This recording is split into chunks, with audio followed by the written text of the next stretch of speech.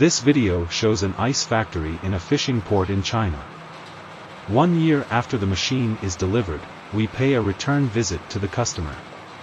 It can be seen at the scene that multiple ice machines are running in parallel, producing simultaneously, and harvesting block ice at staggered peaks.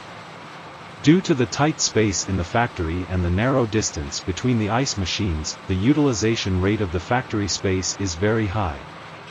There are only 2 workers working on site, responsible for the task of making 150 tons of ice every day.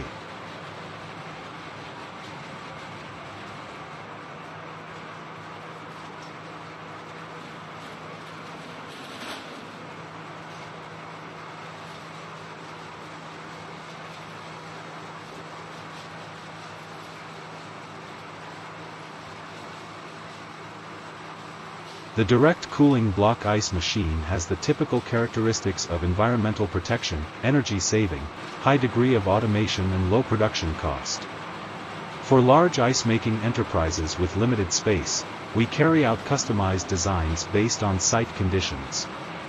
Rationally arrange ice machines, cold storages, conveyor belts, ice crushers and other equipment, and optimize processes such as ice block moving, ice crushing and storage.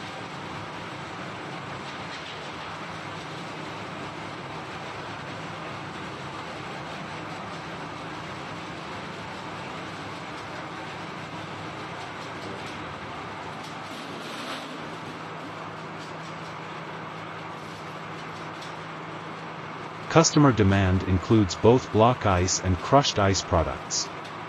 When the conveyor belt moves to both sides, the entire block of ice is directly transferred to the cold storage and is stacked by workers.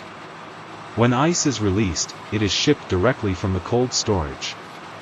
When the ice needs to be crushed, the horizontal conveyor belt moves to the middle and transfers the ice blocks to the lifting track, which then automatically puts the ice blocks into the ice crusher.